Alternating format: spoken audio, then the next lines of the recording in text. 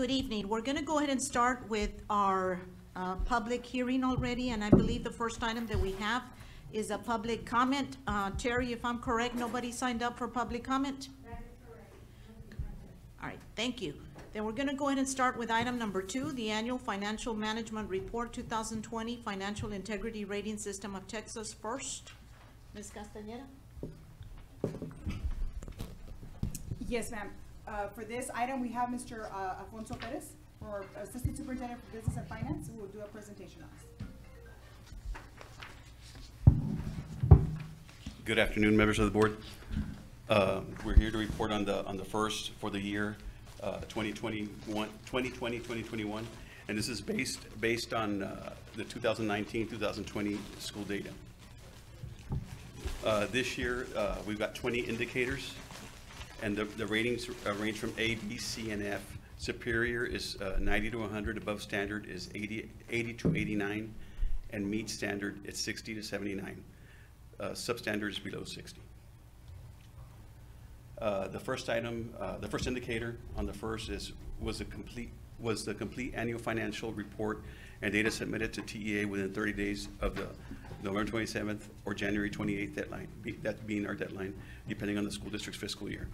And the response is Donna ISD's annual financial report for fiscal year ended August 31st was filed with the TEA before the deadline of February 20th, 2021. So the answer is yes to that. Was there an unmodified opinion in the annual financial report on the financial statements as a whole? The American Institute of Certified Public Accountants defines unmodified opinion. The external independent auditor determines if there was an unmodified opinion.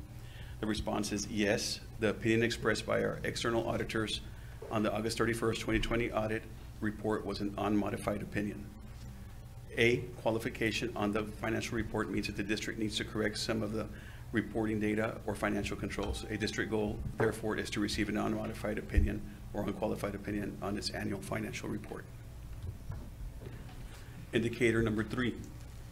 Was the school district in compliance with the payment terms of all debt agreements at fiscal year end?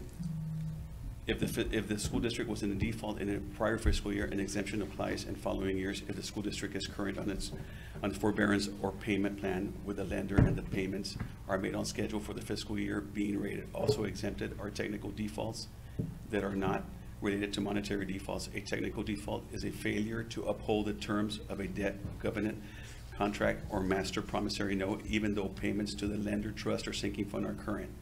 A debt agreement is a legal agreement between a debtor. The response is Donna ISD has no instances of default on bonded indebtedness obligations for fiscal year 2020. The indicator seeks compliance with laws, rules, and regulations. Did the school district make timely payments to the teacher retirement system, the Texas Workforce Commission, the IRS, and other government agencies? The response is Donna ISD made timely payments to governmental agencies for the fiscal year ending 2020. Indicator number 5. Was the total unrestricted net position balance in the governmental activities column in the statement of net positions greater than 0? The response indicator is no longer being scored at all. Indicator number 6. Was the average change in assigned and unassigned fund balances over 3 years less than a 25% decrease, or did the current year's assigned and unassigned fund balance exceed 75 days of operational expenditures? Donna ISD's average change in assigned and unassigned fund balances over 3 years was 3.32% for fiscal year ended 2020. The indicator measures the percentage change in fund balance to see whether the fund balance is declining too quickly, and if it is declining, whether sufficient fund balances remains to operate for at least 75 days. So we're fine with that too. Indicator number 7 was the number of days of cash on hand and current investments in the general fund for the school district sufficient to cover operating expenditures. The response is Donna ISD's number of days of cash on hand is 154.27 days for fiscal year ended 2020. The indicator focuses on the solvency of the entity by calculating days cash on hand and assigns points based on a greater than or equal to 90 days being worth 10 points. We got the 10 points on that. Indicator number 8 was a measure of current assets to current liabilities ratio for the school district sufficient to cover short-term debt. The response is Donna ISD's measure of current assets to current liabilities ratio was 5.6582 for fiscal year 2020. The indicator uses a standard ratio in commercial lending that calculates a district's current ratio and assigns points based on greater than or equal to a ratio of 3 being worth 10 points. And then again, we got 10 points. Indicator number 9, that the school district's fund balance, general fund revenues equal or exceed expenditures. If not, was the school district's number of days of cash on hand greater than or equal to 60 days? The response is Donna ISD's revenue exceeded expenditures. The ratio was 4.17 for fiscal year ended 2020. The indicator seeks to prove that general fund revenues equal or exceed expenditures and assign points based on greater or equal to 0, being worth 10 points, and we got 10 points on that also. Indicator number 10, did the school district average less than a 10% variance, 90 to 110, when comparing budgeted revenues to actual revenues for the last fiscal years, for the last 3 fiscal years, I'm sorry? The response is Donna ISD's ratio was 1.196 the fiscal year ended 2020. The indicator measures how accurately the district forecasts projected revenues by comparing budgeted revenue to actual revenue. So we, again, 10 points. Indicator number 11 was a ratio of long-term liabilities to total assets for the school district sufficient to support long-term solvency. The response is Donna ISD's ratio of long-term liabilities to total assets was 0.2703 for fiscal year ended 2020. The indicator calculates the district's ratio of long-term liabilities to total assets and assigns points based on less than or equal to 0.60 being worth 10 points. And we got the 10 points. Indicator number 12 was a debt per $100 of assets property value ratio sufficient to support future debt repayments? Response is yes. Donna ISD's debt per $100 of assets property value ratio was 1.7381 for 2020. The indicator asks about the school district's ability to make debt principal and interest payments. A ratio less than or equal to 4 is worth 10 points, and we got the 10 points. 13 was the school district's administrative cost ratio equal to or less than the threshold ratio? The response is Donna ISD's administrative cost ratio was 0.0711 for the fiscal year ended 2020. TEA and state law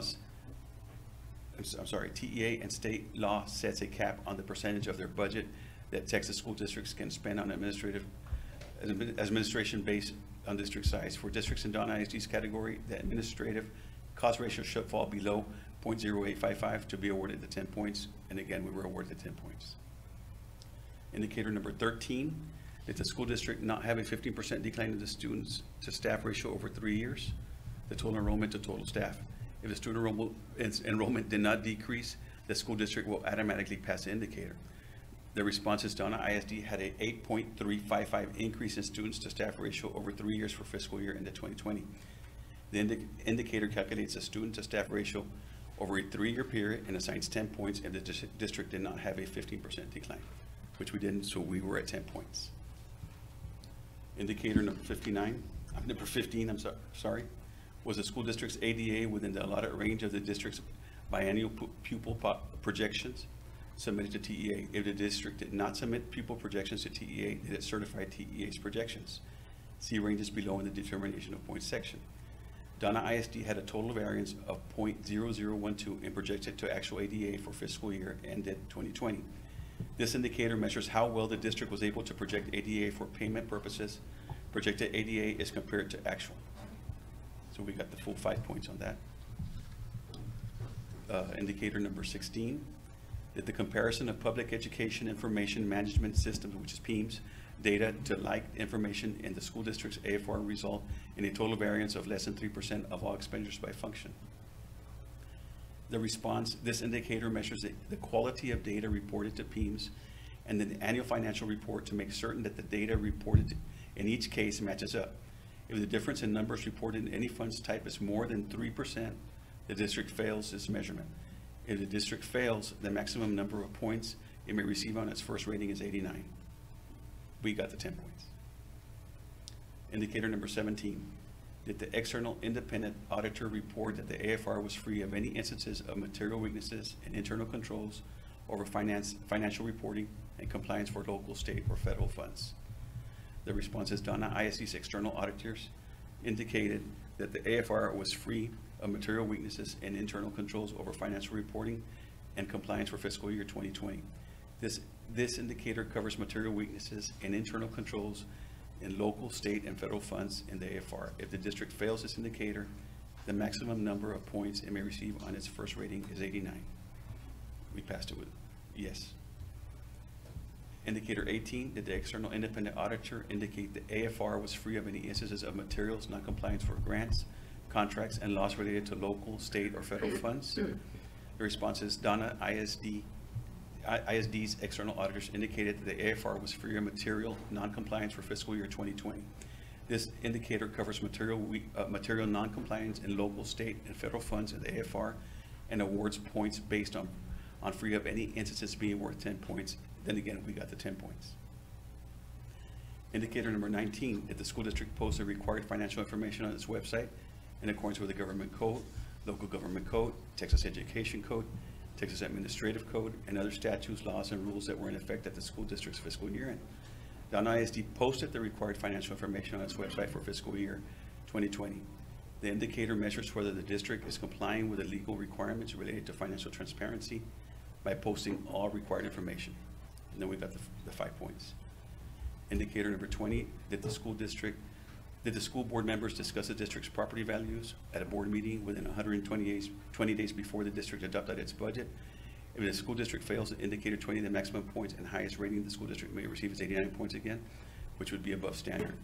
The response is Downa ISD discussed the property values at a board meeting within 120 days before adopting its budget for fiscal year 2020.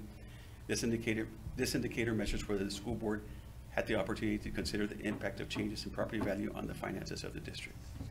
And again, it was yes. So Downa ISD received a perfect score, an A grade, another year, a consecutive year. And this in thanks of course, I was not here last year, so the credit belongs to Ms. Ludmila Cancino, and of course, Mr. Jerry Cavazos, who's our current finance director. He was a county supervisor at the time, and of course, all the business department, and of course, the board. Any questions?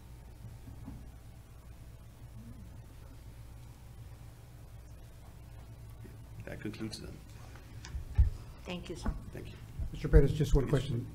How are we doing with the internal audit? We're still on schedule? We're on schedule, sir. Good. Yes, they will be here on the first week of November. Thank you, sir. Thank you, sir. Thank you.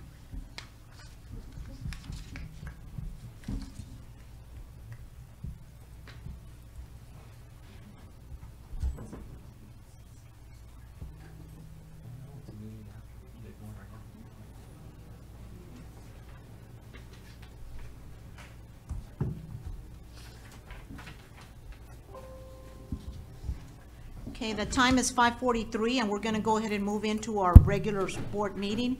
If we can please all stand for the pledge and a moment of silence.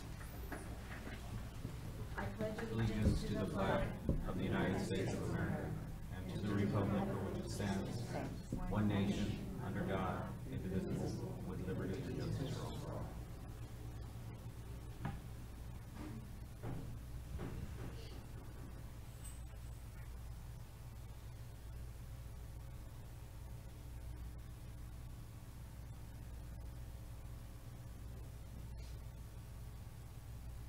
Thank you. You may be seated.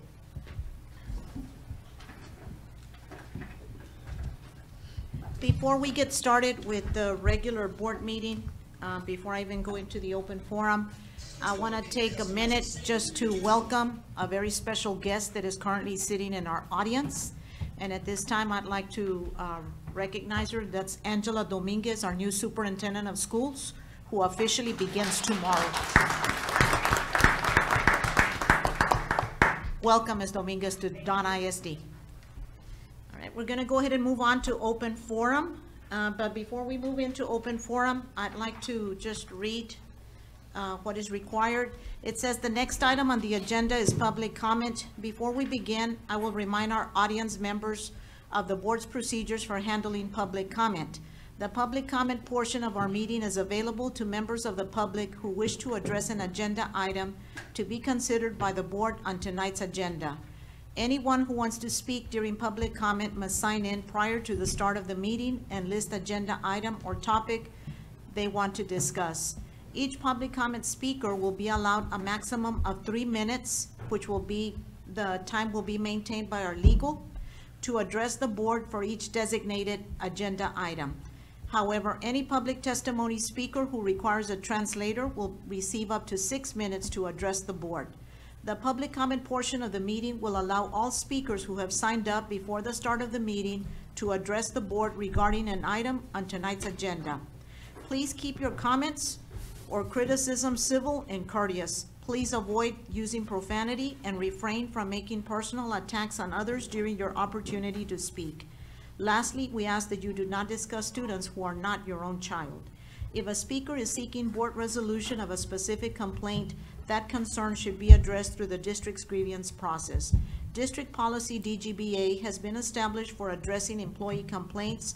Policy FNG is the avenue for filing parent complaints, and policy GF addresses community member complaints. Grievance forms can be obtained at any campus administration office or in the central administration offices. Thank you. Our first speaker is Vero Devino on 4B6 virtual learning.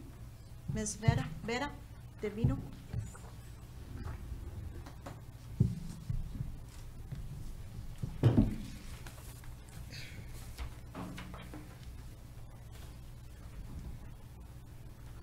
Good afternoon.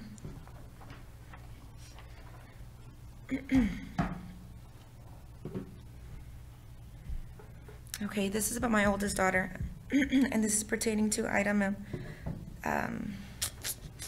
it's about virtual learning. So my oldest daughter fell victim to adverse effects from vaccines, and she's now suffering from Asperger's syndrome. Seeing her go through daily challenges every day is something that I have to live with, and is very difficult to forgive myself for. She would always get bullied daily, because she was different, and that's completely unacceptable. This pertains to the remote learning it's a public announcement. From 1918 to 1930, millions and millions of ineffective vaccines were administered in the United States as a means to stop the Spanish flu, because researchers thought that influenza was a bacterial infection. If we have yet to eradicate the influenza, what makes anyone think that we will do so for COVID? Why would anyone push for this experimental jab for our children when it has already done so much damage?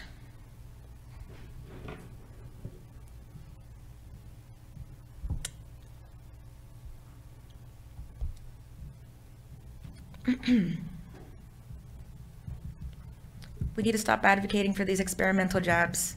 We need to stop forcing them on your employees. And we need to get this injection. We need to stop forcing your employees to get this injection in order to keep their jobs. And I refuse to be an experimental monkey, much less my children, after vaccines have already made devastating effects to my family. Remote learning was brought to our children without notice, so do not expect their grades or test scores to be anywhere close to normal. Do not push parents to vaccinate our children when we're having similar issues adjusting to such a heavy shift. Their lives were changed drastically overnight because of the COVID pandemic. That's all I have to say. Thank you. Thank you, ma'am. Our next speaker is Juanita Townsend on item 6A. Correct. Good evening. I am here today on behalf of the Texas Light Guardians, the community which you serve, as well as some employees who may fear losing their jobs for what I'm about to discuss today. It is my understanding that tonight you'll be discussing hiring and termination recommendations. That was on the agenda. Therefore, I want to remind you that faculty and staff should not be terminated for refusing to wear a mask nor for refusing to get vaccinated. First of all, you shouldn't force employees to wear a mask. Executive Order GA 38 states no governmental entity, including a county, city, school district, and public health authority, and no government official may require any person to wear a face covering or to mandate that another person wear a face covering. This executive order supersedes any county order that you may have been following. TEA's public health guidance that was published on September 17th now states school systems cannot require students or staff to wear a mask. That is per the GA 38 that they are referencing there. The Texas Education Code 37.0023 prohibits, and I quote, impairment of the student's breathing, including any procedure that applies pressure to the torso or neck or obstructs their airway, including placing an object in, on, or over their mouth or nose, or placing a bag, cover, or mask over the student's face. If such is considered an aversive technique for a student by Texas law, then it is an inappropriate expectation for visitors to any campus or employees of the district. Furthermore, you shouldn't fire nor force employees to resign due to not wanting to take an experimental vaccine. The newest executive order GA 40 states no entity in Texas can compel receipt of a COVID-19 vaccine by any individual, including an employee or a consumer who objects to such vaccination for reason of personal conscience based on a religious belief or for medical reasons. To my knowledge, there is at least one English teacher in your district who was forced to resign by not letting her sign her contract at the beginning of the school year because she didn't want to wear a mask.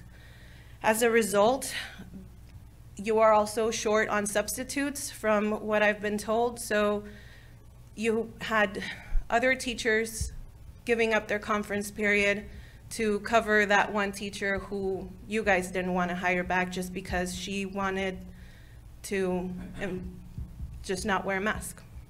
That's time, ma'am. Thank you, ma'am. Thank you.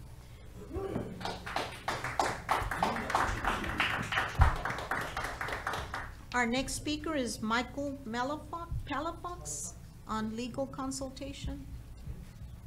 Our superintendent.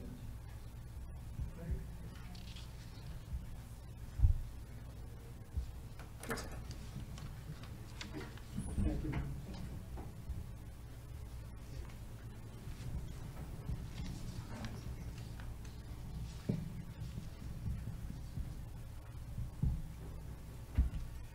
Good evening, everybody. Thank you very much. This is a privilege to be here, and I am here to advocate for especially our children. And I have to say that I do concur with the first two women who came to express their concerns, and I am just right along with them. My name is Miguel Palafox. I'm here to present new evidence from patents issued to federal agencies, employees, pharmaceutical companies, and this includes activity of FDA recall of PCR testings and results. My topic is here to, as I guess you could say, instrumental to legal consultation to the panel here. I hope that my information will be taken at face value as new evidence of criminal activity is surfacing daily. As community, we must consider how this activity impacts us all at every level, i.e. schools, hospitals, and military, etc. For instance, we're beginning to hear news how schools are being impacted, just as the two ladies indicated. People are very fearful of this so-called jab. The military, about 70%, maybe a little less than 70%, are beginning to renege the vaccination for very obvious reasons. I myself am a statistic as a young Marine back in '76. I took the swine flu vaccination, and now, of course, I'm suffering from degenerative joint disease. It was experimental. My shoulders, my wrists, my elbows, and my fingers, they flare up, and they're very painful. Among other side effects to this vaccination, the swine flu, fibromyalgia, Parkinson's disease, among other diseases that are accompanied by this vaccination. Unbeknownst to me, about a decade later, I came to find out that the United States Army, the government, had covered up this incident to where 3 U.S. soldiers at Fort Detrick had passed away on account of these vaccinations. I am not willing to take another vaccination, and as I see it, blue swing states are beginning to punish parents for being vocal, and I think that is totally unconstitutional. I don't think we, the American people, are going to stand up for it. We are fearful. I'm fearful for my children, my grandchildren. So, I'm here to advocate and to be the voice for children in our community. Children are not at risk as it relates to the COVID-19. Vaccinations should be absolutely be left to the prerogative of adults and not mandatory. Mainstream media is also complicit in promoting vaccinations and masks. That's time, sir. Thank you, sir. Thank you so much. Thank you very much. Yes, I hope you will take this at face value. God bless. thank you.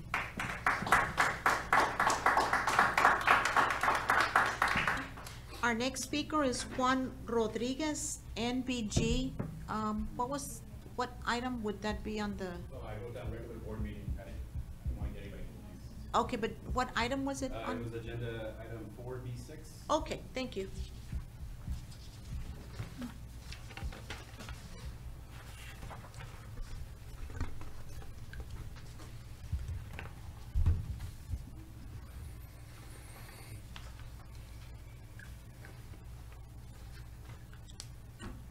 I'm here to chew bubble gum and drop some knowledge, and I'm all out of bubble gum.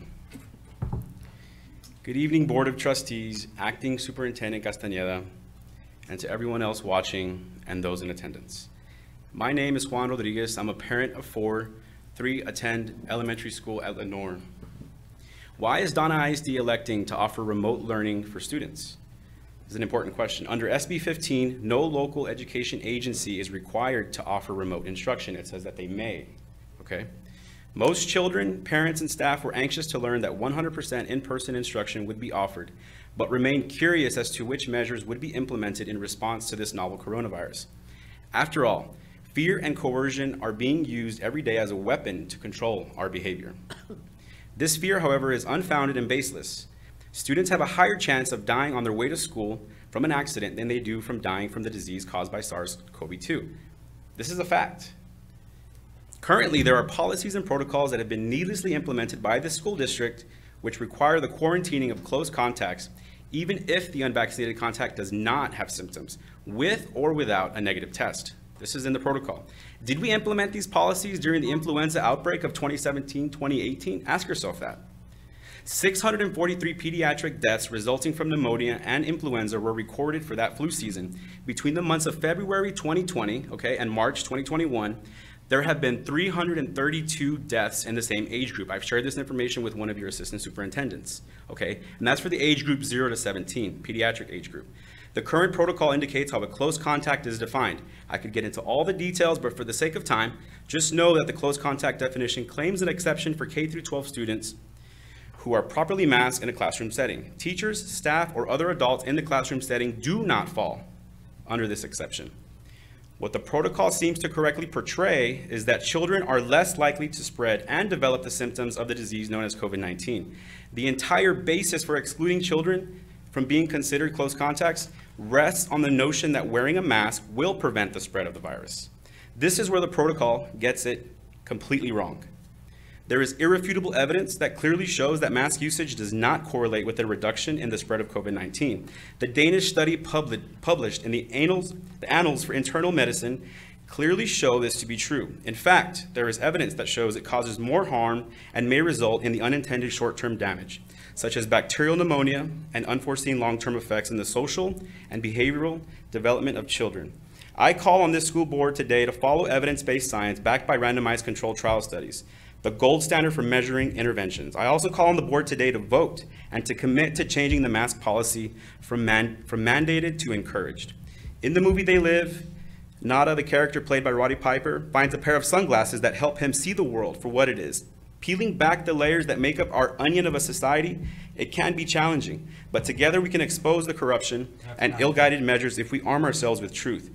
Out of every trial Sir, and the time, tribulation sir. comes triumph. Sir, the time. Thank Sir, you, and God bless you. Thank you. Thank you so much.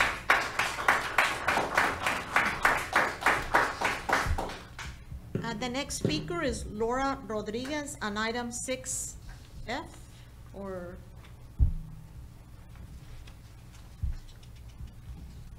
Laura Gutierrez. Is that you, ma'am? Yes, you may come up.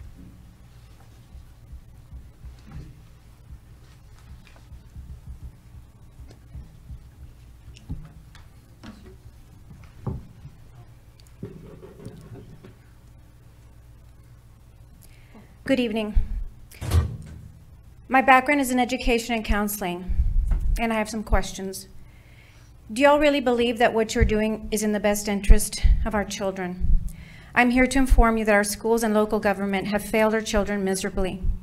You were elected for the people, by the people, and you have created an environment for our children that is not conducive to their development. You are not medical doctors or scientists, so stop acting as if you are. Your job is to educate, inspire, and empower our children. They are our responsibility when it comes to their physical and mental well-being, not yours. We've had enough of your mandates and tyrannical policies on our children. You have forgotten that our God-given rights are protected by the United States Constitution and the Bill of Rights. And here's a small civics lesson for those of you that have forgotten. The proper flow of authority is God, man, society, and then finally government, not the other way around. When was the last time you actually read the Constitution? I suggest you get yourself a copy. Our founding fathers knew this would happen one day, and it was written to protect we the people from elected officials like you. You dishonor a flag when you pledge allegiance because you do not abide by our Constitution. Our men are created equal. All men are created equal, and they are endowed by their Creator with certain unalienable rights, that among those are life, liberty, and the pursuit of happiness. But some of you seem to have ignored our God-given rights. We have decided to take back our freedoms and advocate for our children and grandchildren. Shutting down our schools and then forcing them to wear face diapers and social distancing them from each other has caused severe emotional harm to them. I have personally experienced it with my teenage daughter. They lost a year of their youth and no one can bring it back. Teen years are hard enough as it is, and no one wants to talk about the rise in suicides last year. Our children just want things to be the way they were, but you continue to push your agenda and for the love of money. Yes, we know it's all about the money and control. Have you wondered why enrollment is down? Parents are homeschooling because schools have become a business and have stopped teaching true education.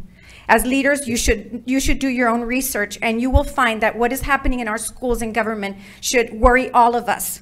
If we do not stand up for our freedoms now, our children and grandchildren will pay for our compliance and ignorance. Our nation was built on exceptional principles that were held sacred to our founding fathers in our founding documents, principles of liberty, freedom, morality, and equality, and derived from our Creator, Almighty God. I am here to tell you all that they are still worth fighting for, and you can mandate all you want, but we will no longer comply for God and country. Amen.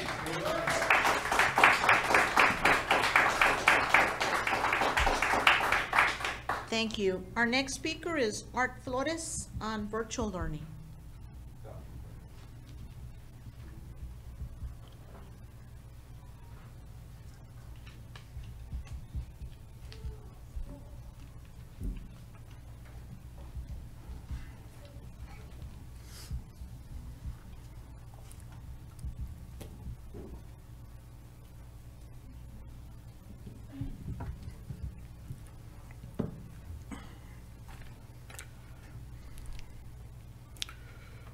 Good afternoon, gentlemen. Mrs. Dominguez, respectfully, my name is Arthur Flores, but in the spirit of the month of October, I come to you as Dr. Joseph Mengele, resident of Auschwitz, Poland. also known as the angel of death. Is the reason for the remote learning program because students cannot safely learn face-to-face with a teacher in the classroom, which is clearly the most effective way to learn? Is the reason for remote learning because you have to spend some of the $100 million you've received from the American Rescue Plan? ESSER? Why is it not safe to learn? Is it because the students, the children, are likely to get COVID and die? This is clearly a lie. Children's survivability from COVID is greater than 99.9%. It's almost zero. I mean, their rate of death is almost zero. A former Pfizer executive, Pfizer, said that children are 50 times more likely to be killed by the COVID shot than they are to be killed by the virus itself. You'll see the numbers in just a minute.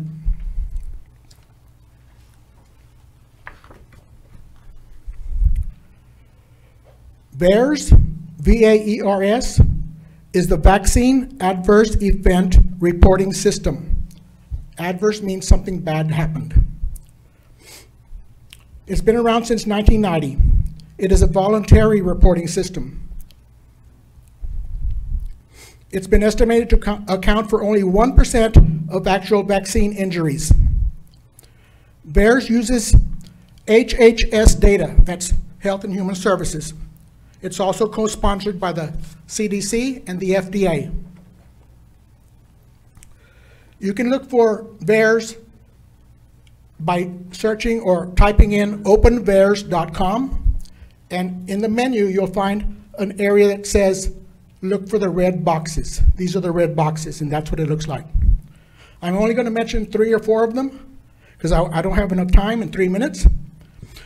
VAERS reports as of October 1st, 2021, and they update it every week. 16,300 deaths, 7,600 heart attacks, 8,600 myocarditis, pericarditis. These are diseases that affect mostly young children, teenagers. 23,712 permanently disabled, and I could go on and on. By the way, one of those 16,000 deaths happens to be this boy who's from where I was raised in Edinburgh. That's time, sir. That's fine. Yes. Thank you, sir. Thank you.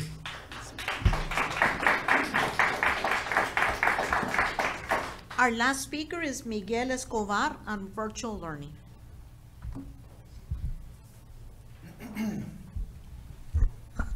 Hello, board. Nice to meet you all. My name is Miguel Escobar. I'm a physician assistant. I've worked at the Heart Hospital and all the hospitals over here in McAllen, also at the Border Patrol at one of the big tents that is a very disturbing thing here in Donna, okay? I worked there until I got fired because exactly what I'm doing right now, speaking the truth. What is the motive here? False narratives. Why are you creating a virtual learning program when it's based off of false narratives? Doctor, you should know yourself that that N95 that you're using actually does not stop everything that comes into your breath. We already know that the studies that the CDC uses is based off of minimal amount of people. We're talking about 100 to no more than 200, and they literally said, oh, masks worked because we asked people to do a survey, and they said, yeah, I felt like the mask works. That's what the CDC is using. Let me show you a randomized control trial that was done in 2015, what the conclusion is for cloth masks. This study is the first RCT, randomized control trial, of cloth masks, and the results caution against the use of cloth masks. This is important finding to inform occupational health and safety. Moisture retention, reuse of the cloth mask, and poor filtration may result in increased risk of infection. Let me go to another one. This is on PubMed. PubMed, doctor. Here's another one, a huge randomized control trial that included 30,000 people looking at a pandemic type of issue with the masks.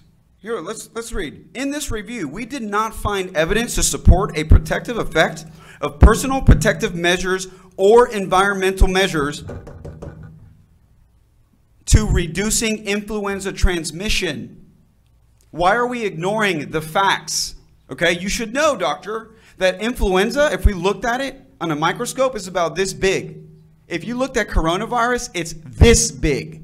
If the mask cannot control influenza, why do you think that this pathetic thing in front of me or the things that you're wearing on your face is going to help it from getting in you? And then we have the VAERS report, which is showing that this is the most dangerous vaccine that's ever been given in humanity. And they're hiding the numbers. There's lawsuits right now showing that in a matter of 3 days, whistleblowers working, that are doctors, working with the CDC, showed that within 3 days, over 45,000 people died of the vaccine. And what are they doing? They're hiding the numbers. Why do the people in Donna not know about this? Because they're hiding the information. Don't be in the dark. I have never worn a mask in the Border Patrol. No one died in the Border Patrol. No one's vaccinated. Their immune system's to the ground, okay? What are they not telling you? That people in Donna are some of the most unhealthiest people in the valley. Because that's the truth. And why don't they tell us to live healthy? Because you're using money and you will be exposed, and you have received the Omega brief, which is showing criminal activity, which you are a part of. Time.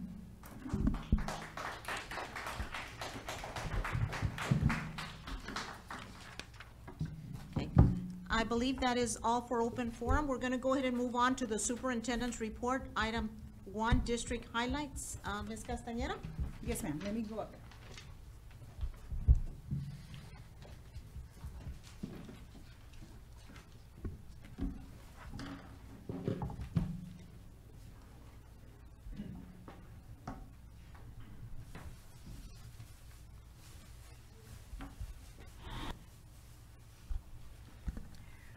Good evening, members of the board and community. I would like to start off with our district highlights segment with a video of a Run Virtual Learning Academy. As you know, the district held its ribbon cutting ceremony on September 27th to celebrate the transformation of Run Elementary into the district's first virtual campus, known now as Run Virtual Learning Academy. In addition to Donna ISD's school board members, administration, and staff, we also had representatives from the city of Donna and South Texas College joining us for the celebration. As far as we know, Donna ISD was the first public school district in the valley to designate a school solely as the virtual campus. So here's a brief video of the ceremony. 3, 2, 1. And Run Virtual Learning Academy.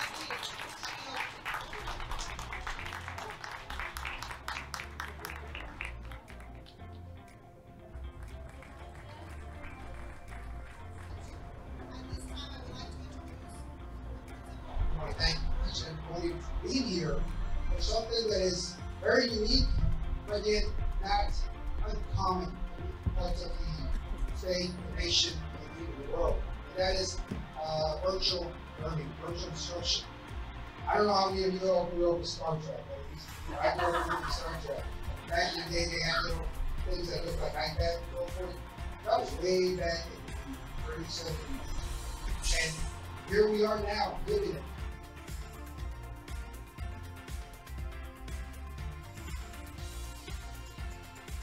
With this Virtual Learning Academy now in place, Donna ISD has positioned itself to be at the forefront of providing students with quality education, both in a traditional setting and an online setting. Her name is Violet. She gets into a lot of trouble. How about you, Julius? You like pets? Run Elementary did open up as the first campus here in Donna in 1904. We're the pioneers in bilingual education, and now we are the first virtual learning academy in Donna ISD and in the Valley. So we're the only one of its kind. Other districts are servicing students in other campuses or from home, but we are housing all of our teachers in one campus. Okay guys, good morning. Let's go ahead and get ready. We're gonna start with the... What more can we want for Donna ISD, to offer all these services for our students, to be, the trendsetters, to be those that are moving on with the way of times. We see that technology is a focus in the workplace and when being college and career ready. And so we're going to be able to offer that opportunity to our students by, integrating technology into their learning on a daily basis.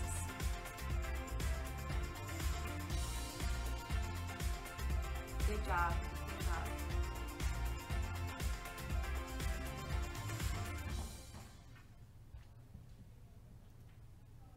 Okay, thank you. Next, we have another highlight for you.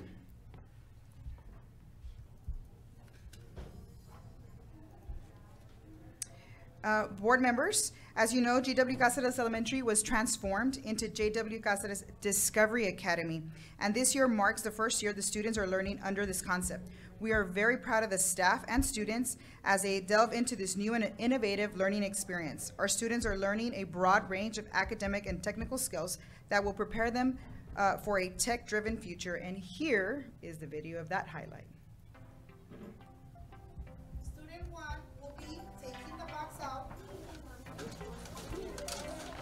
The students are very excited and eager about these classes, not only robotics, but our coding classes as well. We do see our students progressing not only in the robotics hands-on class, but as well as in our coding class in the Code Monkey program. They are going through the program eagerly, and they're excited to enter those classrooms and learn new things.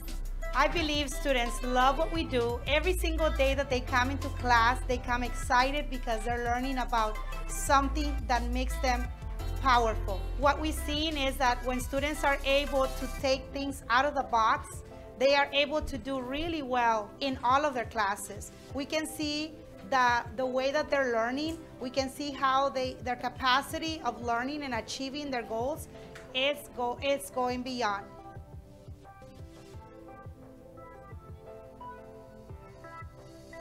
They're going to be beyond the normal kid that is not able to interact with this kind of robotics like we're doing right now at JWT Discovery Academy. The parents have shown a lot of excitement every time we post items on our Class Dojo story from our robotics classes, from our coding classes. We have a lot of positive remarks. We have a lot of hearts that are our likes in our Class Dojo. So we do see our parents that are also engaged in that, and that they tell us that their children want to come to school because they want to achieve in those classrooms. Up to now, we've had a good turnout in our attendance where the students are coming to school because they do want to go to their discovery classes.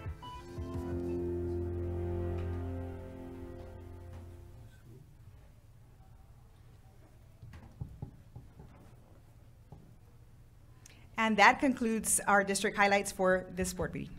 Thank you, Ms. Castañeda. That's awesome. Fantastic.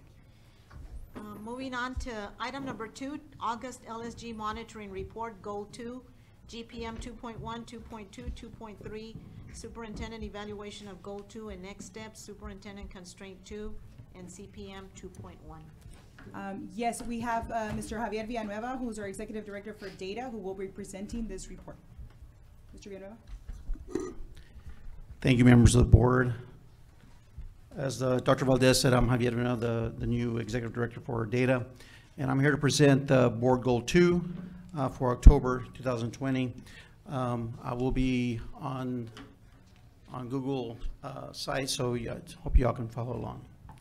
As you know, Board Goal 2 talks about the reading, the expectation of the third grade students meeting or exceeding the reading proficiency goals up to 2025, trying to increase their rate from 32 to 41% over those years. They went ahead, the board, and broke down that particular goal into 3 segments. On 2.1, it goes backwards, goes from second down to third kindergarten. The second grade students will improve their reading scores from 40% to 70%, up, I guess, in 2025. The first grade students will increase their proficiency reading from 31 to 70% by 2025. And kindergarten students will improve their reading skills from 69 to 80% by 2025. Those are the goals, and I was given this responsibility about 2 weeks ago, and I didn't want to change too many things because I'm not coming in and trying to change things. I want to get some ideas to how you want this information presented. So maybe in the future with our new superintendent, she can guide me as to how this data can be best presented, but this is the way it has been presented the last few months, so I'm gonna just use the same format.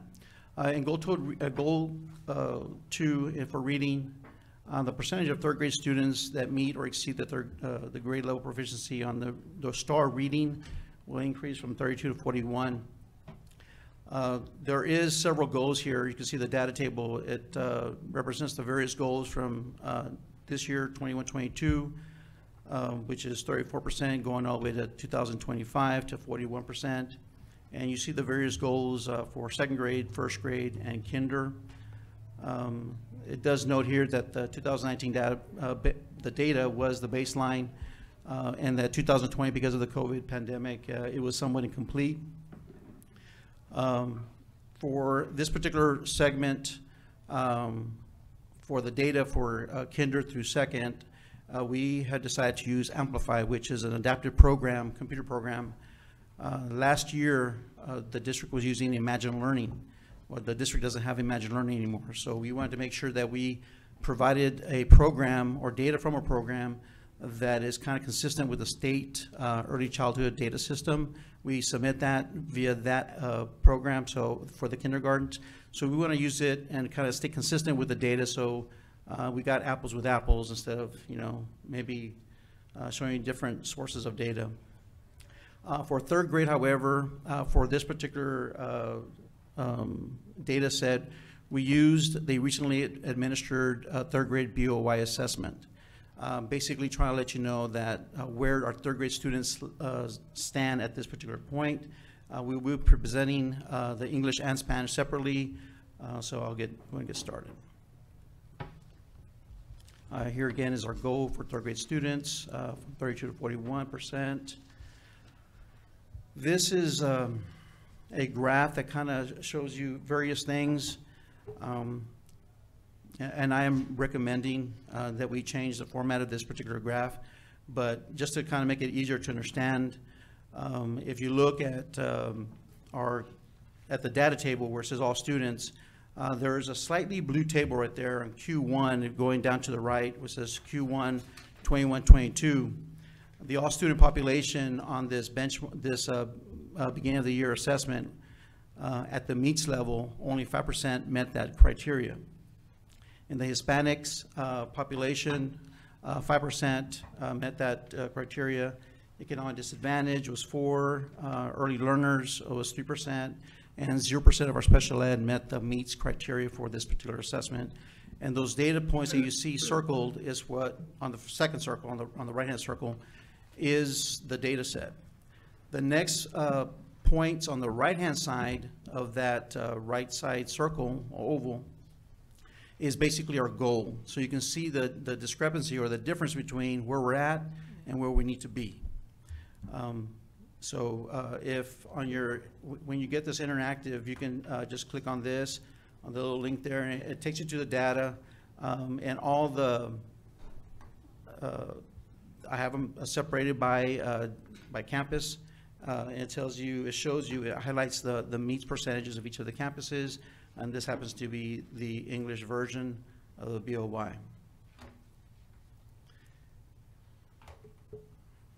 So, Mr. Villanueva, it's very evident then that we as a board need to probably meet and revise our goals, because there's, I mean, like if I'm looking at the all students, we're currently at 5%, there's no way we're gonna make it to 34%. So it's obvious that we have to. Yeah, there's two things. Yes, there's two things that we need to consider is the actual goals themselves, what we've been through for the last 19, 20 months. We need to consider that and find out. Well, obviously we are at the 5% rate at this particular assessment. However, there's other assessments that we can utilize to determine, to maintain some consistency with the data. Yeah. And kind of give us an idea as to how much they're growing throughout the year.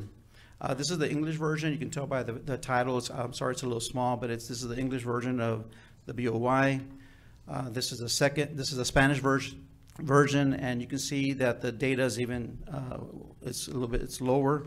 It's at 0% across the board from all students down to special ed student population. Remember, this is very important that it's at the meets or master's level, so it's not at the approaches level. particular assessment was used? This was actually, what CNI decided to do is to administer a BOY of the grade level prior. So this particular case, they used a second grade STAR-based assessment. So it was actually at the rigor of STAR at the second grade level. Got it. So they wanted to know exactly where the kids left off last year and to be a good starting point for this year. And every page has a interactive link up there, and you can see the various campus data that make up this summary. The next 2.1 board goal is to increase the second grade students reading at or above grade level. And this is, when we're talking about kinder, first and second, we had to use an adaptive program that kind of measures the overall readability. I know Ms. Powelson and I discussed which assessment to use, and we decided to use the Amplify, because the Amplify, if you all, and you all are educators, some of you are educators, you know about running records, and you know how running records is very, very accurate with their reading assessments or reading levels. And Amplify is a computerized version of running records. So we felt it was very, very telling as to where our students are at this time. So this is our second grade students currently with the English version of Amplify, because Amplify does have English and Spanish, which is another benefit. And you can see it ranges from all students to special ed, 30% down to 12% for Q1 and you know, it's not where we want to be, but it's closer to the goal of 21-22, which is 48 down to 27%. So it's a little bit closer for the English version of the Amplify. On the Spanish side, the data is still not, I mean, it's lower, but there's still some hope where we can try to get to that goal of 48%. So currently we're at all students 24, 24, 24, 25, and special ed down at 11%. For the first grade reading, using the same kind of program, going from 31 to 7% by 2025. Here's the English data. It's kind of English language learners are kind of lagging behind a little bit. There's a discrepancy. There's a little gap there between the all population and that English learner. But the data ranges from 25 down to 22% and 14% for the English learner. Again, we're getting closer to the goal. And I think it's actually, in some of these areas, it is achievable. As long as we stay with the same data type and, you know, increase our data population, we can probably get there. That's first grade, right? That one right there? This is actually first grade English, yes, ma'am. This is first grade Spanish, and this is a little bit lower. It's at 14% across the board, except for special education. It's down at 9%. There is a good discrepancy there between the current data and the goal. And in a few minutes, Stephanie Powelson will come up and discuss how we're going to get our grades up, our scores up. Mr. Villanueva, do you by any chance, on this first grade one, do you by any chance know, because of course the Spanish ones are way below, the gap is bigger. Do you know what percentage of the students tested were in Spanish? Just I couldn't see let me see. What percent of all the students in first grade, I guess? Well, there was only 340 across the district that scored in Spanish. Oh, okay. So here's the total number of students that tested. That's Spanish. Yes, okay. This is Spanish. Wasn't very big. Percentage-wise of the first graders, let me see, just to do a quick calculation. That's 340 for English, for Spanish, and 485. It's okay. About 40%, I think, Yeah. of those who were tested. Mm-hmm. About, okay. Yeah. Okay, very good, excellent, thank you. Okay. So the last one is kindergarten. The expectations are to improve their rates from 69 to 80%. Very ambitious goals. That's great. From when we get to 2025. This is our data, however. Our data, this is again based on Amplify. Our data is showing a significant discrepancy between where we're at and where we want to be. I do know there was talk, I was in a meeting before where there was a talk about going back to our 2020-21 goal, but that's only a difference of 3%. I mean, I think we need to be looking at, instead of looking at grade levels, be looking at cohorts of students. Every student coming in is going to have a different makeup and different needs. So by setting structured goals by grade level, you're missing that whole component about the individual student or that cohort of students, and you want them to grow as a group, but not by a grade level. Grade levels, you know, you can have, it's like our valedictorians, you know, one year you have a kid graduating as valedictorian at 100 average, the next year is going to be 104. I mean, the various cohorts are different, and we need to kind of tailor or look at our data and make, I guess, sound goals based on the students coming up. That sounds very, very interesting. Now, are you talking about kinder only? Or? No, I'm talking about all grade levels. There's another report that I have that shows our current fourth graders and how our third graders did and where the fourth graders land this year. So we can, you know, there's historical data. So we want to be able to track our students per year. So this year's second graders, we want to track them next year as third graders, not just compare them to every third grade group that we have. Yeah, I see what you mean. Yeah, I see what you mean. Yeah, that's good. I like that. So this is our kinder group. This is a kinder group in Spanish. It's a little bit higher. I mean, there are probably more kids testing in Spanish. And there are some populations, there was some discrepancies. I know special ed is a little bit higher here. In the lower level, special ed students haven't really completely been identified yet. So you have a lot of speech-only students who can take a test very easily and do very well. So that's why you see some more success in the special ed population. Spouse?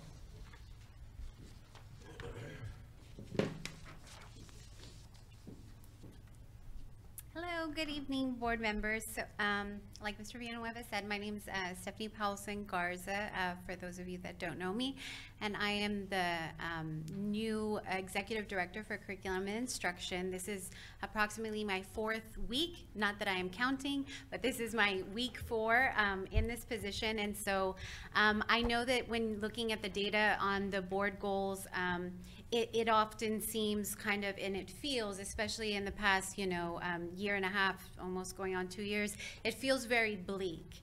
And it feels heavy. But I do want to say that I do have hope in the data, and I do feel like the things that we're putting in place now and the way that we're tracking and developing systems to support teachers, I do think that we are going to see improvement. And it's not going to happen overnight, but I do have hope and faith and just a strong belief that that's going to happen. So to talk about what we're doing specifically, and I actually wanted to add another slide, and then I was told, no, just keep it to the one slide so you can see it's kind of tightly packed in here. The very first thing that we've noticed a huge improvement, and I know that the RLA, early childhood coaches, and our RLA director are here this evening, and they can attest to the fact that the addition of teacher assistants in grades 1 and 2 has really been a great thing for our district. And I know that not 100% of the classrooms in 1st and 2nd grade have the TAs on board. I think we have approximately 6 to 7 vacancies for TAs, but that means that as of this school year, right now, we currently have every pre-K through 2nd grade classroom that have teacher assistants. And so that was something, that we were able to do with those ESSER funds. And it's been a really, we're actually now seeing the impact that it's having in the classroom. And so that's a really good thing. And so the addition of these teacher assistants, it's going to allow the teachers to help facilitate that high impact small group instruction, and that, you know, was the purpose and intent. Prior to this school year, you know, we only had the teacher assistants in pre-K and kinder classrooms, and so the first and second graders. And I know I don't have a ton of time to digress, but I will just say that the very first week of school, we were out at the Take your time. We really want to know everything that you're doing. Okay. Don't, and you Thank have you. to do 3 or 4 slides. We'd love to hear what you're doing, because we know you do great things. So don't cut me off, Mr. Villanueva. So that very first week of school, I'll say we were all assigned out to the campuses. And one of the things where they really need assistance on those first week of school at the elementary is always in like the early childhood hallway where you have the pre-K, you know, some of the kids will try to run out of the classroom. So you always have to like have someone there on guard. And so I was in that hallway, and I was outside of a first grade classroom. And so the teacher had kind of popped out, and there was a student that didn't want to stay in his seat anymore. And so he was kind of like looking for help. That was before the teacher assistants had come into play, before we got the ESSER funds for the district. And so he popped out and he said, I think he's having trouble. The teacher looked nervous. It was the very first day of school. So I said, you know what, I'll take him, I'll walk him around, show him the library, show him the different rooms, and then I'll see if he can go back. And so one of the first things I noticed with the student was that he was in kindergarten last year, pretty much all virtual. He had not come in the entire school year, even though a lot of the students were back. His parents just didn't feel comfortable. So his entire kindergarten year, it was remote learning. And so one of the things that I noticed was that he was not very verbal, and he was not articulating to me what he wanted, but he kept dragging me by the hand to take him to the computer lab, where the computer lab was empty, and he kept going to the computer. And this kid was really tech savvy, because he sat down at the computer and he was going straight to log in with Google, because that's the setup that was on the screen. He went to log in with Google, and I finally could understand the words that he was saying. He wanted to get into Brain Pop, which Brain Pop, if you don't know, has those educational videos. So you could tell that the student had watched a lot of Brain Pop videos. And last year, when the students were remote, especially with the little ones, it's so difficult to try and get student input and have them talking through Google Meet. And so I could see right then and there, like, you know, the challenge that teacher was going to face. And so I could see that, you know, the student had learned, but again, needed practice with that verbal, that face-to-face instruction. And that's one of the things that I think is not only the teacher assistants can help with, you know, talking to the students and having more interaction with them, but with the amplified data. This is the second year that we're using, that we're submitting the amplified data through the early childhood data system. And what I like about it is that it's a teacher, it's not just an instructional program. Yes, it's adaptive and it's a program, but it's an actual teacher that's interacting with the student, and that's getting that feedback from the student and can identify right then and there what letter sounds they can't pronounce. And so it's all computerized, so that way the teacher's not having to take like furious notes on that. It's all, you know, stored, and then at the end it provides really accurate reports. And the teacher assistants are going to be really critical for that data, that progress monitoring on that. And so I just want to say that, you know, when I saw that, I said the students, I'm never going to be the type that believes that an instructional program is going to be better than a teacher. You know, the teachers teaching the students, interacting with them, talking to them, that's really what we're encouraging and focusing on. And so the new teacher assistants, as soon as they came in, the RLA department held a training where all of the teacher assistants, it was virtual because it was like over 100 people.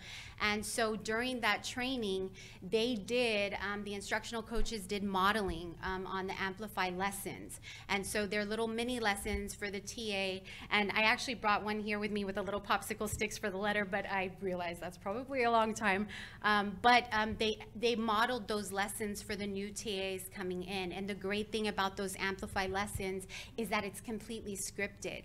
So it literally says, like, boys and girls, like today we're gonna talk about letter sounds. And so then the teacher assistant would hold up a letter and they would say, okay, do not say the name of the letter. We know that the letter is R, but I want you to focus on the sound that this R makes. And so it is scripted like that. And so I was thinking, wow, like, I substituted for elementary, was not brave enough to stay teaching elementary. I was secondary. But I could see right then and there that the teacher assistants would be able to go into the classrooms and immediately implement that. And so that's something that I think is going to be just such an important piece. And so I think that's, on those first two bullets there. And a good, those are, the things that are being implemented that I think are going to really help with the reading levels. The lessons, they modeled them in both English. They did an English lesson, full blown, and then they did a Spanish lesson, full blown. And so I think, again, that was very beneficial. And before even the school year had started, so that's, of course we were, not from the start did we have all the teacher assistants, but once the teacher assistants were on board, that's when that training was provided. Also, there was a progress monitoring training for Amplify for teachers at the beginning of the school year, so during the August staff development, and that was for all K through second grade teachers. And so, like I said, this progress monitoring, this is something that it's not just the EOY and then the MOY and then BOY, I mixed it up. BOY, MOY, and then EOY. There's actually every 2 weeks, there's short little progress monitoring components, and that should be done, that need to be monitored. And so that training was provided for all K through second grade teachers. Charlton, time out. Yes. Please. So is that something new right now? Every 2 weeks we're going to do progress? Yes, that's what. And this is across the board? Yes. Okay. That's something new. See, I was kind of listening, and that perked my ears. And so, yeah, so you can see that there's a hyperlink that it has the progress monitoring calendar that the RLA department, developed for the teachers that just focuses on the Amplify. Because like I said, they had the program, this is the second year, and this is a program that TEA has made available for free for kinder, first, second grade, all the way through the end of 2023. And this is also the same program that's used for our mandatory dyslexia screener. So it's a complete reading diagnostic tool. And so I don't think, even though it was being used as that data submission last year, it wasn't the data that was being reported on the board goals as far as the reading level proficiencies. So really all the components are there, the progress monitoring pieces, all that, but it's just a matter of implementing it. And so I think that they got off to a good start this year as far as providing all of the training about the different components and setting up the progress monitoring calendar that tells the teachers when they're going to be doing that every 2 weeks. And so based on that training, the RLA, the instructional coaches, and the RLA department will be working closely with the teachers on the implementation of Amplify. And they're going to continue to support teachers and teacher assistants by modeling lessons and lesson planning. I've been working with the entire CNI department, not just early childhood, but everyone, on setting up our instructional coaching schedule. So individual teachers, we're not coaching by campus, we're coaching by individual teacher and the teacher's needs. And so it was exciting today because this was their first, they had been in the classrooms kind of doing pulse checks before we sort of put together their final schedule for now. And so right away, they came back with really positive feedback as far as the teacher assistants. And so, and then they said that, they could see them right there being, really effective and helping the teacher. And then the ones that weren't being as effective, those are the classrooms that they're going to be following up on. They're already on their coaching schedule, so now they know to follow up with them. And so in addition to that progress monitoring calendar for the teachers, the RLA department is following up with that by going into the Amplify platform and seeing, you know, who has done their progress monitoring, who has not, and then following up with those teachers individually about, you know, hey, what's going on, making sure that the teacher's not struggling, you know, in implementing anything. And so, yeah, so I think that all around, we've really been able to, and I'm kind of skipping to my next bullet here, but we've really been able to pin down one of the very first things that I did. By the end of the second week, we had already identified all of the kinder through second grade teachers in the district. And what we did was we placed them, we talked through each teacher and we placed them on a matrix, on a support level matrix. So we looked at quantitative data, we looked at qualitative data, what we know about that teacher, if the teacher had been moved recently from one grade level to the next, because we know that that happens, especially with the numbers fluctuating the way they were at the beginning.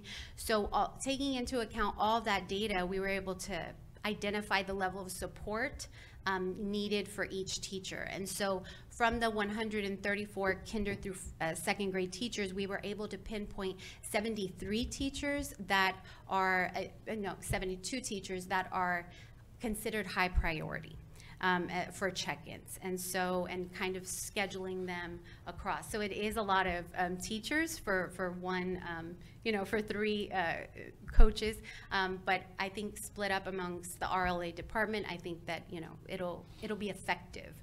But I think just getting that grasp and that handle on exactly how many teachers and the level of support that's needed. Is it just a teacher that needs check-ins here and there, or they might need a resource that you can get for them, something to print for them that's in color, you know, in that grade level, that's an important thing. And so for some of those teachers, it's just like a customer service approach, and then some of them, it's like a deeper coaching level. And so I think that that has been beneficial. There was also a specialized iStation training that was provided.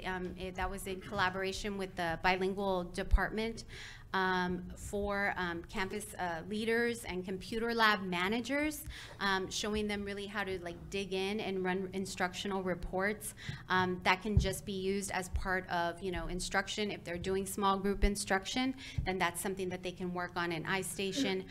Again, just all in an effort to like build everyone's knowledge about how to really optimize the use of those programs. And so, yeah, and that's where I'm like, my last bullet, I kind of talked about the support level matrix. We also did that because this does involve a 3rd grade.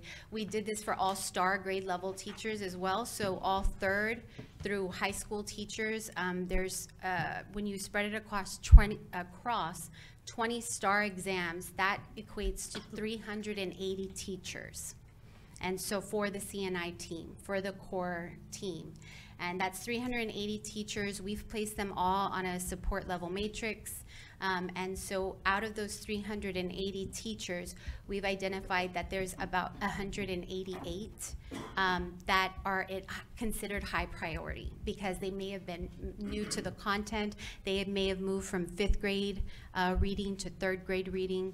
And so, you know, on that's how that matrix is what's driving our individual director and strategist coaching schedule. Excellent. And so is there any other questions? I do have some questions, and here goes to the different things that you guys are doing, which is great. The only issues that I have, and I've asked this before, is when it comes to testing or it comes to evaluating any student, whether we're using iStation or other means, whether it's Amplify now. So every time that since I've been here on the board, it's changed, it's been modified. The only thing that has not changed is iStation. iStation, when I talked before about iStation, it was a tool that was given by TA at one point for us to utilize at our level. But iStation has had the success for identifying successful students. And if you go back in historical and read the data for iStation, I can tell you that it's not very promising. Okay. So now you go to Amplify, right, and you're using another system. So here's what I'm getting at. We're confusing, I think, sometimes information to what we're trying to get to. The bottom line is the goal that we want to get to, period, across the board. So now we're having a goal within goals, And I have an issue with that. Because if we identified as a board, as a whole, right, what we need, and what we require to get us to the next level. Given the last 18 months, 19 months that we've had from COVID, it's affected that.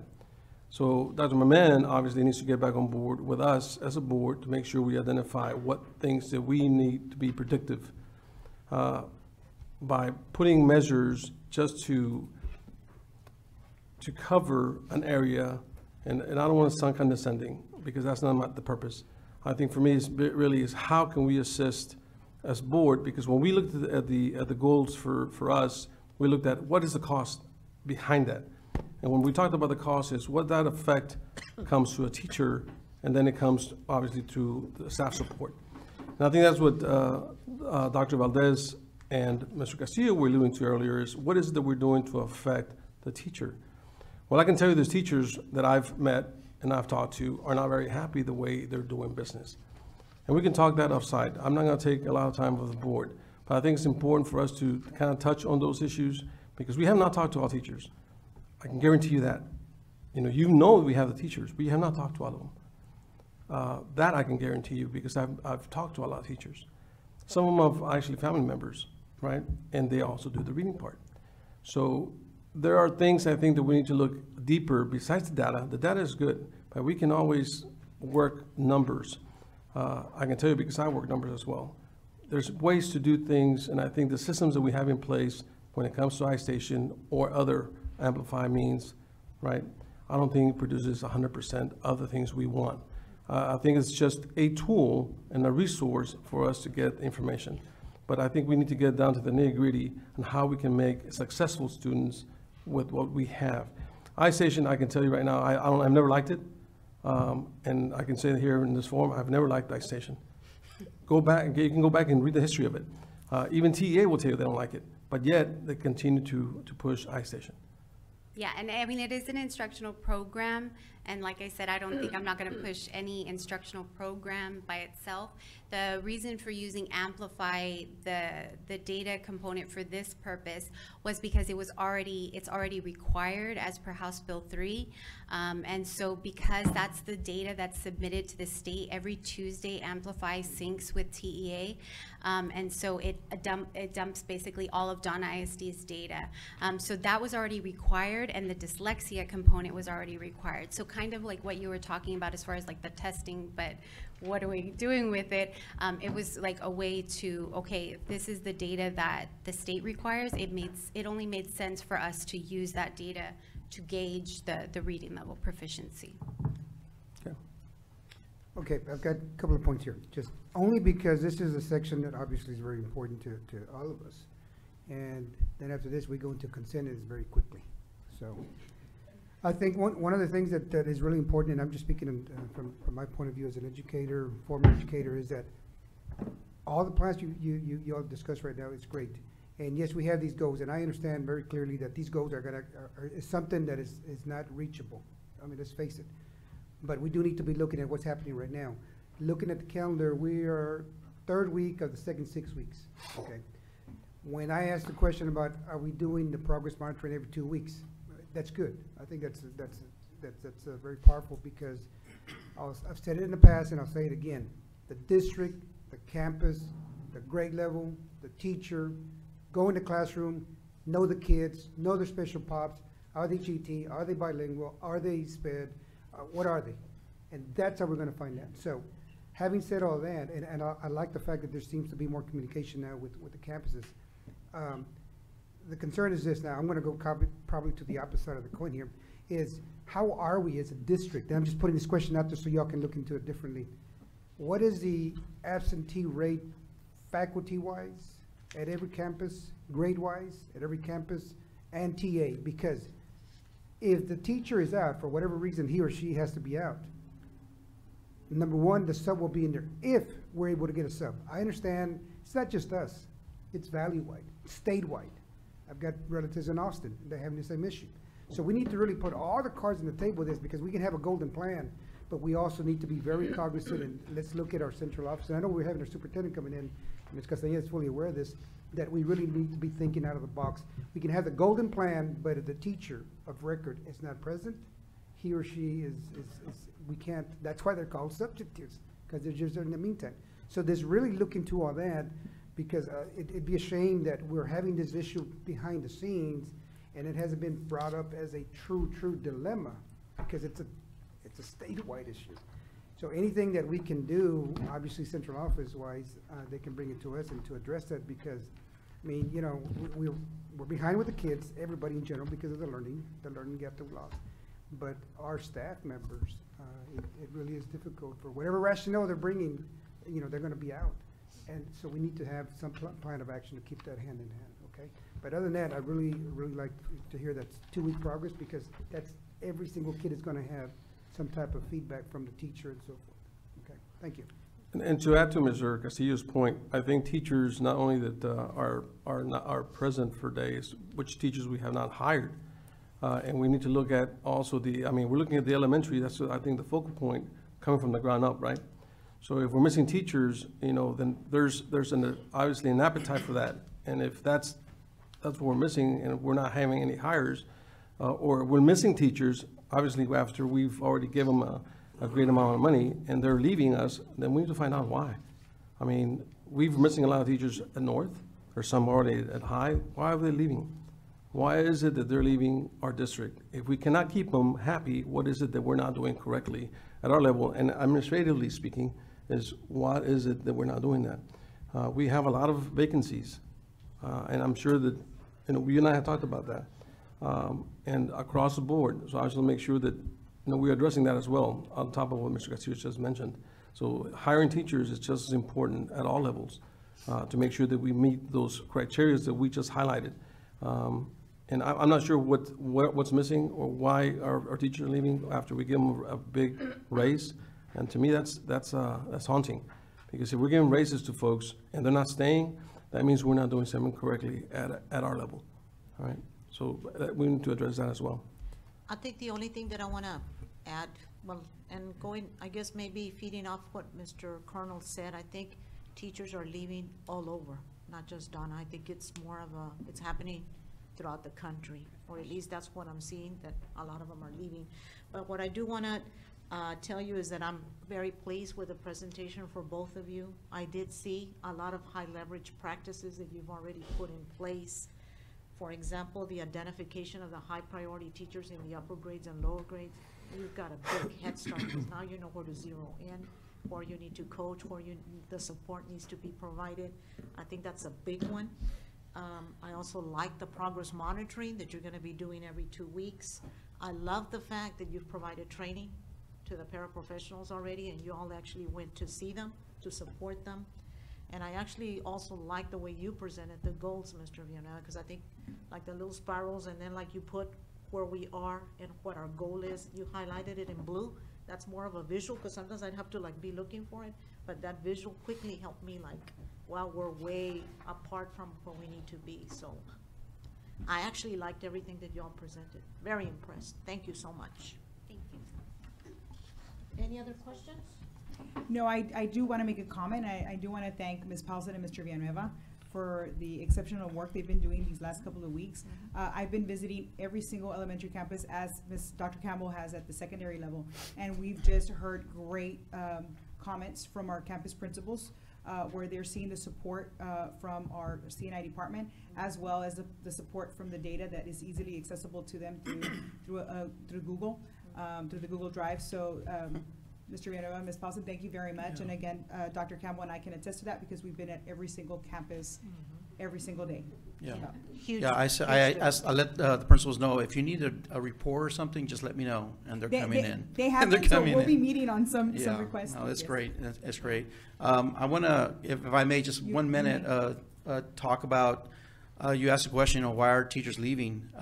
Ms. Paulson and I, Mrs. Garza and I spoke to a teacher very candidly, and she knew that we were both listening in, and she was very emotional. And one of the things that we need to work on is, and I brought this up already, and maybe coming up with a local-based substitute pool.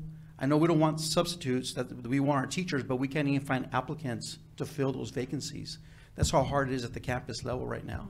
And our teachers, for some reason, are just being absent, and we have between, I'm not kidding, between 30 to 60% fill ratio of these substitutes. So it's very, very difficult, and that's beginning at the high school levels. We have no choice but to maneuver teachers during their conference or in their planning, cover this class, cover that class, and so now they're complaining about not having enough time to plan. And that is critical because Colonel Pettis, you're right. We cannot replace the teacher. The teacher is the one that's going to be doing the teaching. No matter what programs we get, we cannot replace the teacher. So we need to do a better job with that. And I mean, we're here to get you all the information you need to So make those moves. Are you suggesting or maybe recommending, because right now we use Region 1, are you suggesting Region maybe 1 right now does not have the capacity to completely fill our No, correct. absences. But what I'm saying, are you suggesting maybe that we would be better off finding substitutes the way we had it before when we had our own pool? In addition. At this point, I think we need to add. In addition to. In Dr. addition Valdez. to. Oh, okay, I got you. In addition Right, to okay. Correct. make it competitive, so Region 1 has their criteria, they provide TRS, retirement, they have all these benefits, which is great, but some people are not interested in all that. Some are already retired, they're just loving wanna do life. local. They just want to do local, provide their support for their local schools, and there's just some way to help our teachers, because they do need our help. Yeah, definitely.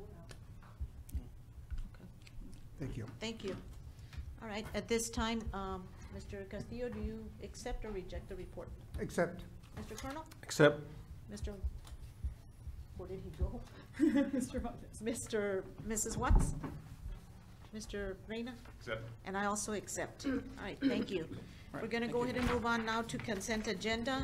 Mrs. Castañeda, I think there was some items there that you wanted to remove? Yes, Madam President. Administration recommends that the following items be removed from the consent agenda. And they are from the Business and Finance section, items number 3 and number 13.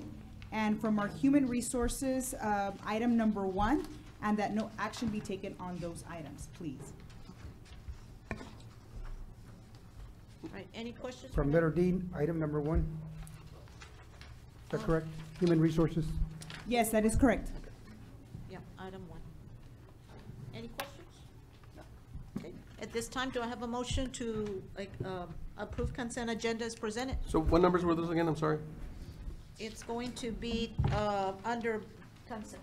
On the consent agenda? Business and Finance, number 3 and 13. And D1. And then under Human Resources, 1. And the reasons why? Why all those? I'm just curious. Ms. Castañeda? On item number 3, there is a policy that we need to address first. On item number 13, We'll discuss that in closed. we will discuss that in executive. And for D1, there is no longer a need for that item. Madam President, I make a motion to approve consent agenda as noted. Thank you. Do I have second by Ms. Watts? Mr. Colonel, how do you vote? Favor. Mr. Valdez? Favor. Mr. Reyna? In favor. And I also vote in favor. Motion carries. Moving on down to item 5, Governance, Conservative Monthly Report for August 2021. Ms. Romero, you have the floor. Yes, ma'am. Good evening, Madam President, Ms. Castañeda, members of the board, community. Today I have the August report. Under governance, you actually had a very busy month. Not only did you have the approval of the budget, approval of a tax rate, and the selection, or quite a few meetings for the selection of the superintendent. So that was a very, very busy month for you as a board. Then moving on to the next section, we have the Special Accreditation Investigation section. And that has to do with mainly the HR report, the HR section. But I need to tell you that and repeat to you that having the Mariposa shelter hiring done by your own HR department put a big burden on your Yes. HR department. Absolutely. And unfortunately, we didn't know it at the time when the district was going into it. But you had 100+ employees through that program. And then to go ahead and do all those changes and so forth. So that has placed a big, big change on that. And then the addition of all the ESSER funds, which is great because you're using them well, but you have about 95 teaching assistants that were hired. So that's placed another burden on them. And then in addition to that, you have a lot of other positions. So it's been hard. Then in addition to that, you had the HR assistant superintendent temporarily assigned as acting superintendent, and you also had the director leave to be the Mariposa principal. So all of that transpired. I mean, it's not a surprise that we do have some issues there, but they are working very hard at getting it up to speed. So I do want to bring that to your attention. Now, on the financial, actually, there's a lot of good things happening in the financial because you've approved a budget, you approved a tax rate, and you approved the pay raises, which you gave $2,500 to teachers, and then all the other people got quite sizable percentages, up to 9% for your ancillary workers and so forth. And then in addition to that, you also increased the self-funded insurance program from $505 contribution by the district to $550. And then you did retention stipends for your employees, teachers ranging at $3,000, and for all others, $2,000. So that's a really good thing. And then on top of that, your school first was presented today, and you got a superior rating. So good things on the financial, on the financial. So then going on to, let me see, what do I have? The other one. On the academic, well, at that time, what we had going on was the virtual academies that they were just preparing and to go into the remote conferencing, which you designated 5 campuses to do those. 1 for the elementary, 2 for the middle schools, and 2 for the high schools. And then to start the high impact tutorials, which would start sometime in September from that standpoint. And then I actually visited 3 campuses, and I was very pleased to see what I saw. It was so quiet, and then there was a lot of teaching going on and instruction going on, and then the way they did cafeteria, where they rotate like 7th graders this week, and then following week the 6th graders, and they take turns and so forth. That, I mean, a lot of order, good things going on there. And on the very last one, which was my directives that I have. On that one, I had requested for Ms. Castañeda to pull the Chief of Operations position only because it had a very short timeline that the Assistant Superintendent for Business would have to interview. I think he had like 37 applicants, and it closed on a Friday, the position. And he was gonna have to have a recommendation by Tuesday when the board meeting was gonna happen. So I said, no, it's too short of a timeline.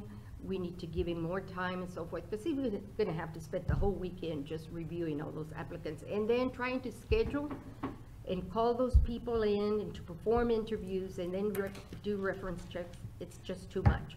So it was a little unrealistic for the timeline, so I pulled that. And that pretty much concludes my report, unless you all have any questions. Questions, anybody? Nope. All right, thank you, ma'am. Thank you so much.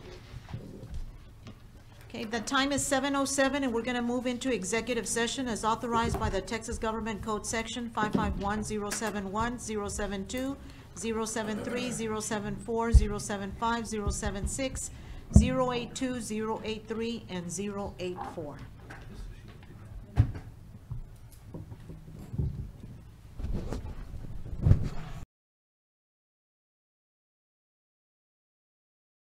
Time is 8:15, and we are back in open session to take possible action on matters discussed in executive session. Item A, discussion and possible action to approve superintendent's recommendation of personnel, approval of recommendation for professionals to include hiring and termination recommendations. Do I have a motion? So move. Okay, second by Ms. Watts. Colonel? Favor. Mr. Valdez?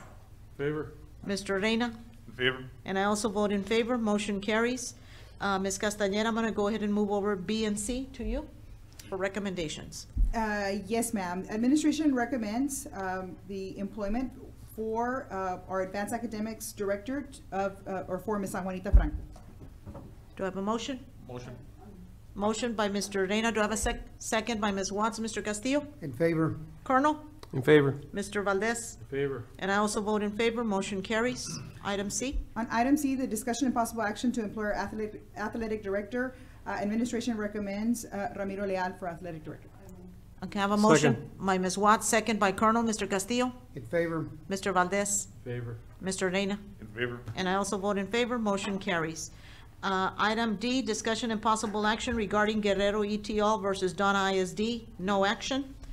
Item E, discussion and possible action to approve the offer to employ new superintendent and confer authority to board president to execute contract. Do I have a motion by Ms. Watts? I second. Second by Colonel. Mr. Castillo? In favor. Mr. Valdez? Favor. Mr. Reyna? In favor. And I also vote in favor. Motion carries. Do I have a motion to adjourn? I want to discuss something before we adjourn publicly. Okay. I know that this is the last meeting that Ms. Rebecca Castañeda will be doing as an acting superintendent, and I know we discussed this earlier, but I want to go on record as well, like many of us here. Thank you for the hard work you did, because it's a difficult time, not only here, but in the entire nation, COVID and so forth, and bringing kids in. So from the bottom of our heart, it's literally, I say that because you're taking care of the district. Thank you, ma'am. Thank you. Thank you. Well, thank you very much. It truly has been my pleasure to serve, and I appreciate and I'm grateful for the vote of confidence and the trust that you all have placed in me. But I couldn't have done it without the support of our awesome directors that we have in place, Dr. Campbell, Mr. Perez, Mr. Nkoso. Everyone just came together as a team, and together we continued the work. So again, thank you all very much for that confidence that you had. Like I said, it's truly been a pleasure. Awesome. Thank you, Becky. Thank you so much. Appreciate it. Thanks. Okay, do I have a motion to Make a adjourn? motion to adjourn. Okay, second, Colonel? In favor. Mr. Valdez? In favor. Mr. Reyna? In favor. And I also vote in favor. Motion carries. Meeting adjourned. Thank you.